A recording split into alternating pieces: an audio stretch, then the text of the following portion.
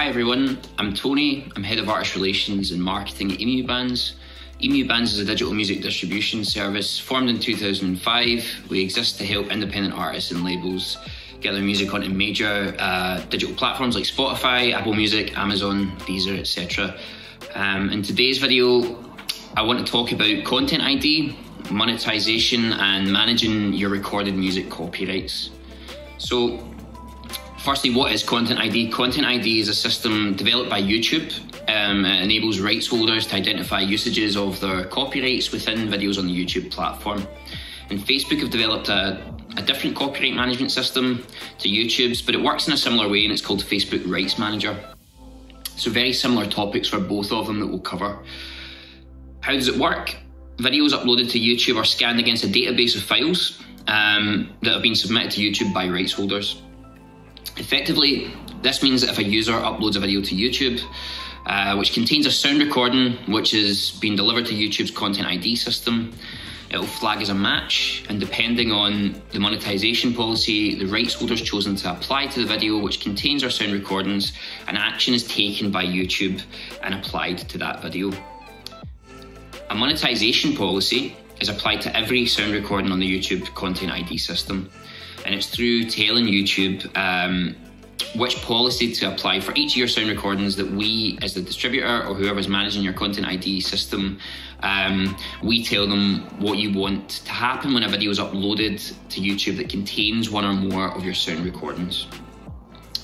And there's 3 monetization policies on YouTube. The first one is block, and that basically means that the sound recording isn't allowed to appear in any user-generated video on YouTube. So if you apply a block policy, essentially what will happen is if someone uploads a video that contains your sound recording, that sound recording is blocked from appearing in that video, okay? The second one is called track. That second monetization policy is called track. Track, really nothing happens to the video, so no ads are served on the video, and as a result then no revenue is generated as a result of that.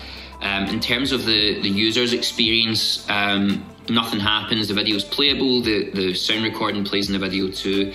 Depending on the setup that your distributor or your whoever's managing your Content ID, depending on the system that they have, you might get reports delivered to you that will have things like how many plays a certain video's had with that sound recording, etc, etc. But essentially, tracking as a monetization policy, effectively you're not taking an action against the person that's uploaded the video, okay? And the third policy is called monetize, and that's exactly what it sounds like.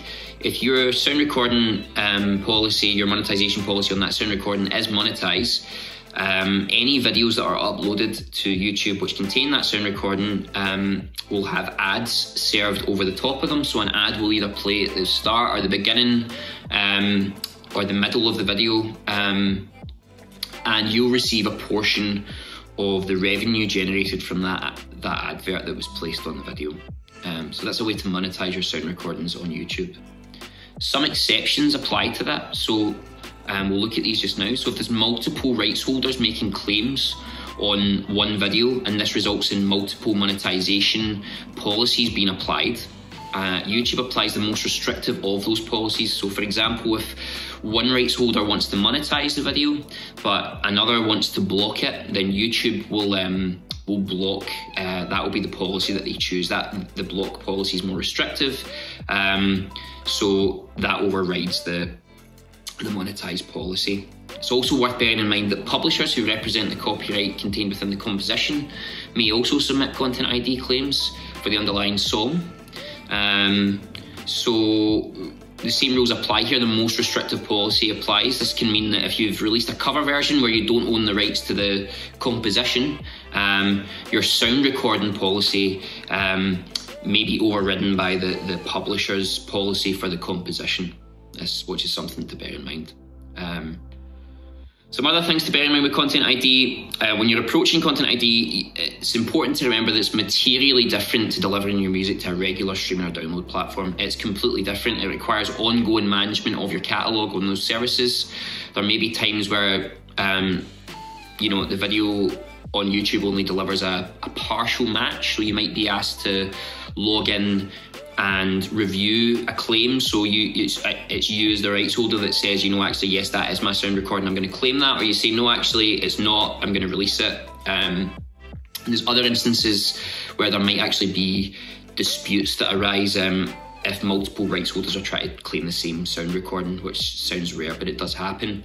For this reason, it's important to ensure that you control the exclusive rights to the sound recordings you deliver to Content ID, and ensure that if you work with a record label or you work through more than one distributor, that you only give one of these parties the sound recording to manage on Content ID, otherwise you will get conflicts. Some distributors will notify you of any claims which come in, and you're generally given a limited period of time to decide whether to confirm or release a claim. So ensure that you're contactable easily. It's not a sort of set and forget type of service. It does require you to be on the ball. And because it's completely different to any other type of streaming or music service, a number of conditions apply in terms of what type of content is eligible for Content ID. So Content ID is intended to work with music content, and some types of recordings are not allowed. So for example, karaoke, white noise, spoken word, these generally aren't eligible for Content ID. Furthermore, I mentioned earlier, like you must have the exclusive rights to the sound recording to add it to Content ID.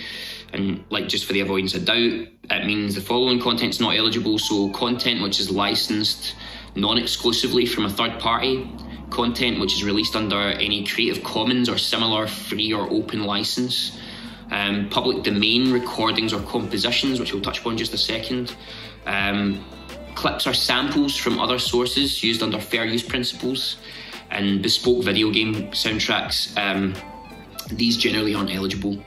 In addition to them, sound recordings need to be what YouTube define as sufficiently distinct, which means that remasters, sound-alike recordings, sound effects and sound beds or production loops generally are not eligible either. So I'd mentioned public domain. Understand people watching this might be, you might have a catalogue full of public domain recordings.